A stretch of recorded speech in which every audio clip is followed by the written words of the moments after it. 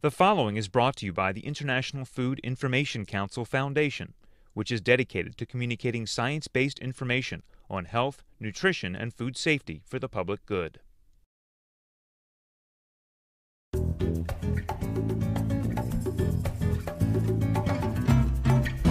friend sent me an email about something she read on the internet about sucralose and chlorine. What's the scoop? Well, it is true that sucralose, the low-calorie sweetener, contains chlorine, but in fact, this is perfectly safe. Sucralose starts with sugar. Chlorine is added to help make sucralose extra sweet.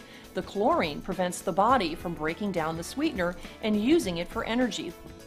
Sucralose quickly passes through the body with all the chlorine still attached.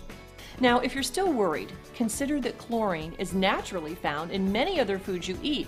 It's part of the salt on these pretzels, for example, and in the slices of bread you would make a sandwich with.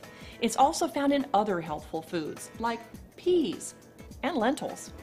Over the course of 20 years, researchers have done more than 100 studies on sucralose, and they found that it doesn't cause any harmful health effects, even when used over a lifetime. Food safety authorities in the U.S. and around the world consider sucralose to be safe.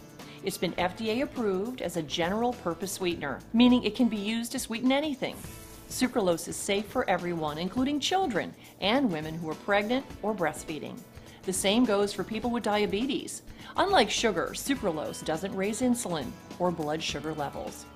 Because sucralose is calorie-free, it can let you enjoy your morning coffee, your afternoon tea, and sweet treats like fruit smoothies, puddings, and sorbets, with fewer calories from sugar in your overall diet.